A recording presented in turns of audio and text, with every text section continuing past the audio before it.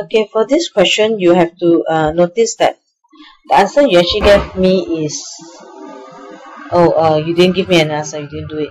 Okay, so but then you will see, does the shape have a 4 equal angle? So if it's this like that, it's a rectangle, I know that all are actually right angle. Okay, but then if I were to do it, hold one side and then it become elongated, you don't know the 4 angle will be equal or not. So it's no. Does it has a symmetrical shape, whereby shape that have any lines of symmetry? You know what's called symmetry? When you do it like that, okay, this one can fall over this one exactly the same, or this one can fall over this one exactly the same. For here we cannot, because if I do this, right, this one, this and this is not equal already. Okay, so it's no. So answer is this.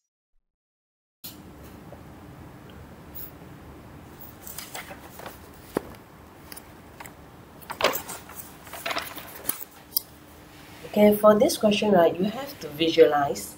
Okay, the answer you actually gave me is B. B is wrong. Okay, B is wrong. Okay, B is wrong.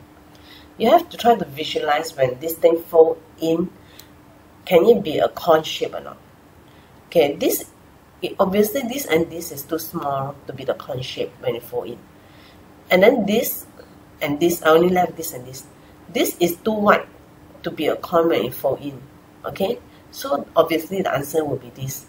You can try and cut things out like that, and you fold in and see that this will be the best shape, because this, when you fold in this one meet with this one, will give you beautifully a nice coin shape. This one maybe will give you a coin shape, but then this coin is too big. Okay, this question, the answer you actually gave me is C, is wrong. Okay, let me explain to you why wrong. Maybe this is the first, when you do all the calculation, then you come here and see this one makes sense, and then you select this already. But then there are, if you have to notice it, right, okay, we go through this question. Okay, initially they have the same number of cards. So, as usual, I like to draw the model. Okay, and then when this one give to this one, no. If this one gives to this one, you have 4 times. So here is 1, 2, 3, 4. Okay. So this is the one. Okay. So this is the one. So it's asking, right, if this person gave this person 9 of his cards, then they will have equal. That means if I were to give this portion out and throw it here, this portion, and throw it here, it will be equal. Okay? So this person must give 9, and this person must have add 9, then you'll be equal. So obviously this one cannot be right. If this one is minus 9 and this one plus 9, these two will not be equal. Then minus 9 plus 9, this is also not equal. But then this minus 9 plus 9, yes, this may be equal. This is equal. And then, but then you notice that minus 9 plus 9, this is also equal. So how do I select whether it's C or D? C or D? Very easy. Because I know that A, right, when I draw this model, A is 4 times more than N. Okay, so if in total, if I have to find their total, right, and divide by 5, I'll be able to know 1 cube is how many. So I can use this. If I think that it's C30 at 12, will actually give me 42. But then can 42 divide by 5? Okay, divide by 5 now, let's see. It's 8.4. It's actually 8.4. So this don't look correct, right? So I do this 39 at 21 equals to 39 at 21. I have 60, correct? If 60 divided by 5 will actually give me 12. And then this is the correct answer because it gives me a whole number here. And then you also fulfill the first requirement that when I minus 9 and here add 9, the answer is equal. Here's 30 and here's 30. Okay? The answer you actually gave me is 24. 24 is wrong. I think maybe you only consider the top view. You didn't consider the side view. The side view also have faces. Okay. So how to go about doing it? I just divide it here. Divide into 6 portions. 1 portion. So it's something like this. So like that. So if 1 portion like that, right? I can see from the top view here is 1, 2. Correct. 1, 2, and then the top, here's the top, is 1, 2. Okay, top is 2 times, there are 6 portions of it, right? Because it's 12. Okay, then, you know when there's the top, there's the bottom. Bottom is the same, 2 times 6 equals 12, okay? And then now there's the side. The side here, right, you can see very clearly. How many are there? It's 1, 2, 3, 4. So it's the side equals to 4 times, how many are there? How many sides are there? There's 1 side, 2 side, 3 side, 4 side, 5 side, 6 side. Okay, times 6 also. So 6, 12, 24. So when you add up everything, right, it will give you 48. Okay? It is not 24. So you must consider the top, the bottom, and the side. The side is looking from here. The bottom is, your eyes must be here, okay?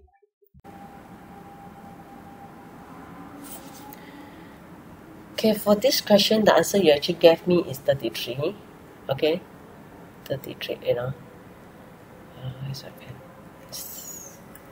The answer you actually gave me 33 is actually wrong. Let us see how we can go about doing it. The whole string is actually 990 centimeter.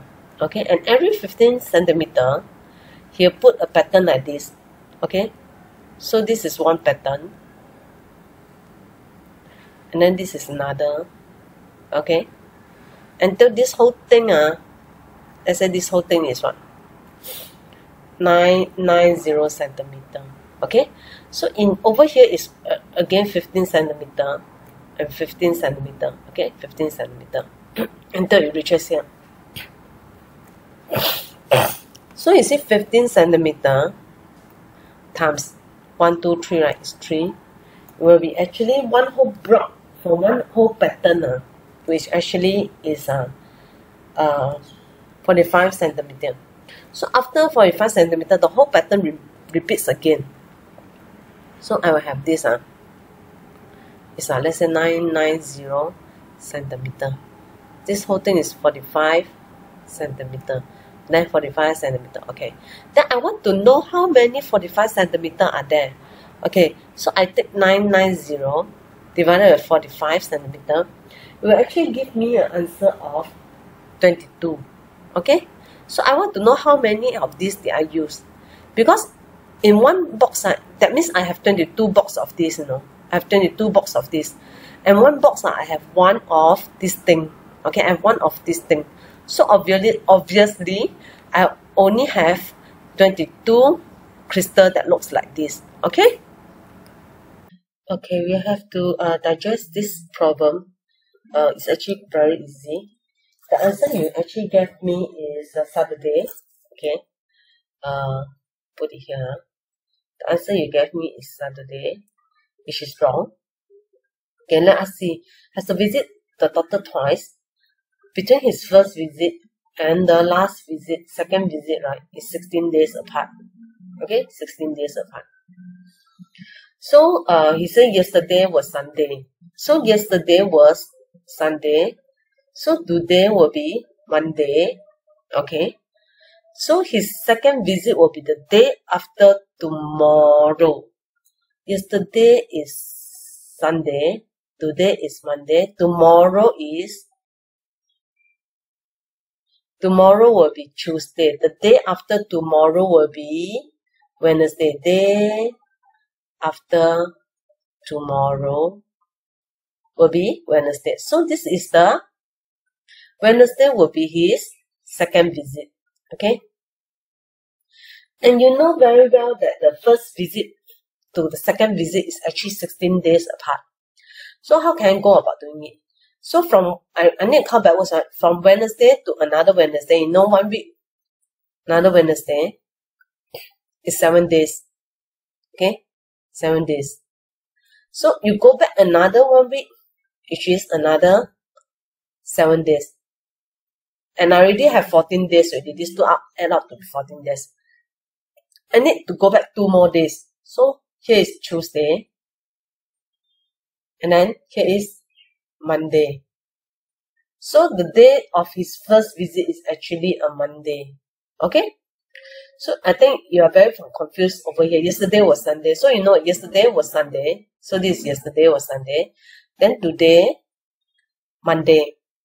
Then the day after tomorrow is after tomorrow, not tomorrow. Tomorrow will be Tuesday. The day after tomorrow will be Wednesday. Okay, so that is his second visit. Okay, for this question, you actually gave me this, which is wrong, because over here, right, you have actually ignored the law of operation, the 4 orders of operation. When you see this, right, definitely you have to do your timetable first. So here will be 20, and then here 6.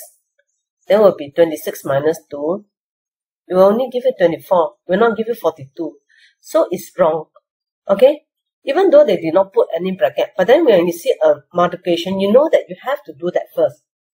So in order to have the largest possible, right, I know that multiplication is the biggest. I need to do that first. So I need to get the largest number into the multiplication. So how I can go about doing it is, I have like,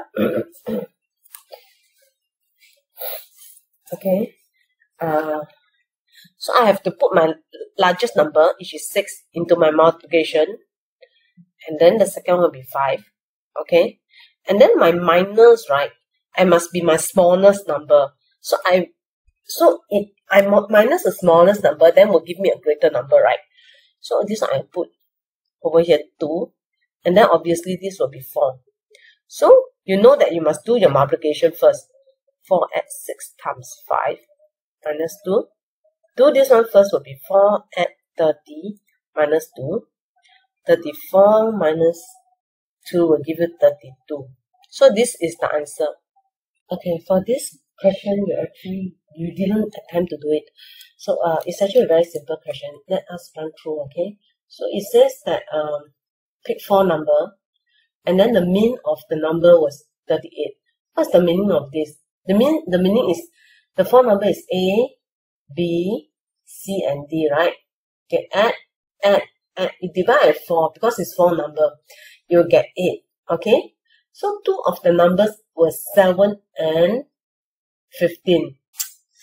So, okay, then I will put this, maybe I'll change this to 7. Okay, and then here is what? Because here says 2 of the numbers is 7 and 15. Okay, and then 2 numbers were identical. Oh, these 2 numbers is identical. Good, so I can round this away because it's not C and D already. It's C and C or D and D. Okay, so what is the value of each of the identical number? So it's very easy. So here is 7 at 15 at 2C, right? 4 equals 8. So what I can do is, over here, I want to get rid of this 4. So this whole thing I times 4. Over here, I also times 4. So this one cancel will be 7 at 15 at 2C equals 32. Okay, so 7 at 15, because this 2 is the same number, they are both number. 7 at 52 is 22. Okay, at 2C equals 32. I want to remove this.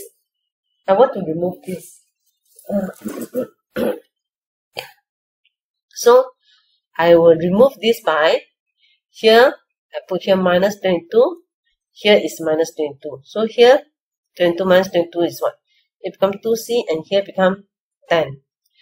Okay, how I find this C, which is the identical number? It's very easy. Over here I divide 2. Over here I divide 2. So C is equals to 5. So answer is 5. Okay? Okay, this is actually a rather easy question. A very easy one.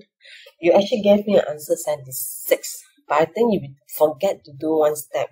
Okay, let us go through this. 76 is wrong. You find the relationship. One hexagon, right? If it's 1, how many dots do I have?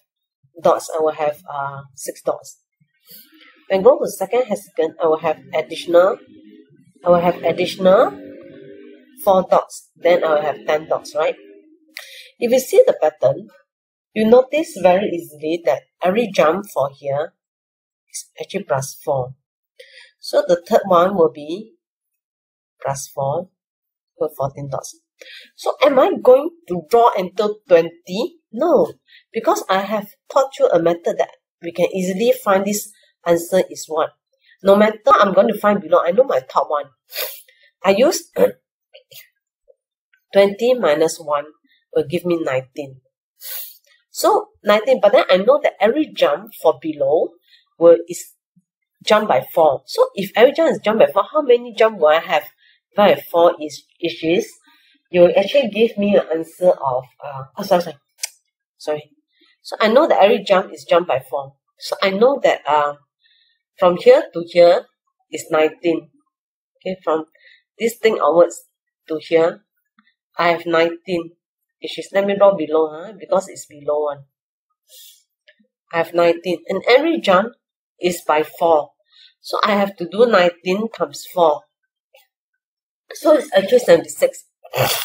But is this number 76? No. Because this 76 is only when I calculate this as number 1 from this onwards.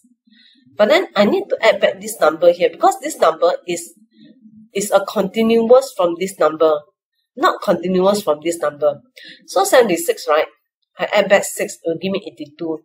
So over here is 82. Okay? It's not 76. Okay, for this question, the answer you actually gave me is 65. It's actually wrong.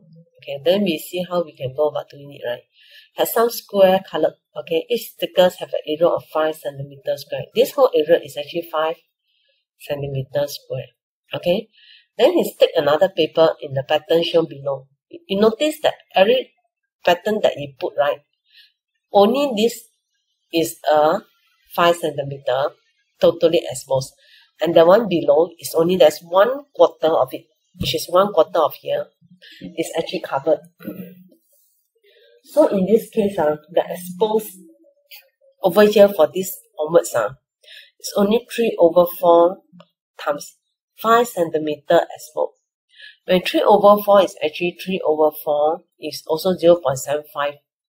So you use 0.75 times 5 centimeter. You can find what is the area exposed. The area exposed is only 3.75 centimeters squared. Okay, so the area exposed, let me use green, is 3.75 centimeters squared. So only this one is totally exposed. Okay, then it says that we'll continue the pattern, okay, until it's covered area of 80. So how do you go about finding it?